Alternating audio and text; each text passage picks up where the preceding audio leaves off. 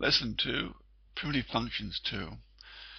Now in this lesson we're going to examine various ways of integrating or find the primitive function from these functions.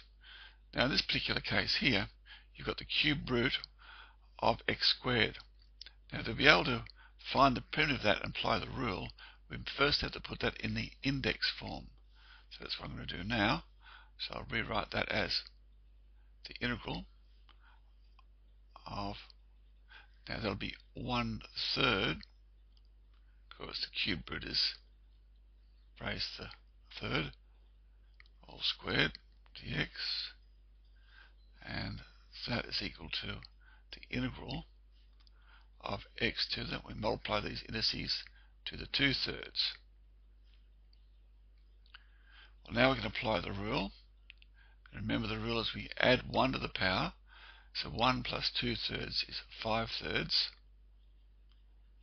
and we divide that by 5/3. And don't forget our constant of integration, c. Now we don't leave it like that, because when we divide that, it will invert and multiply, so that becomes 3x to the 5/3 over 5 plus c.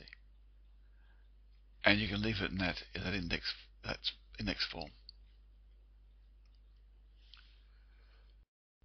Alright, now the next example, we have to find the integral of x times the square root of x dx.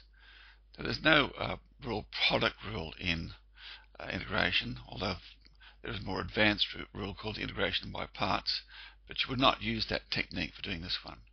Again, we'd rewrite that in the index form, and that would be equal to x times x to the half dx, and then applying our rules of indices, we add the indices together, so it's a 1 there, so that becomes x to the 3 on 2. Just remember, now you haven't integrated it, you're just changing it ready to integrate the function. Now we apply our rule, so we add 1 to the index, so 3 on 2 plus 1 is 5 on 2, over 5 on 2 plus c, and that becomes 2x to the 5 on 2 all over 5 plus your constant. Okay, number 3, we have to find the integral of the square root of x times the square root of x plus 1. Now to do this, we need to remove the brackets.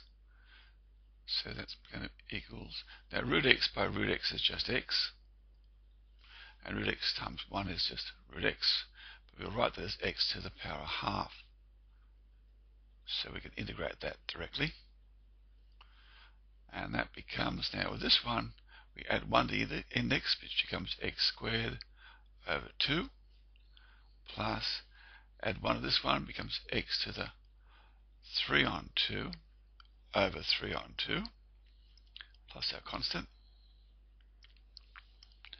and this becomes x squared over 2 plus 2x to the 3 over 2 over 3 plus a constant, and that's okay. If you wanted to change this around a little bit, you could rewrite it as x to the 3 on 2 is x root x over 3, just if you want to bring back that sign, but both forms are acceptable.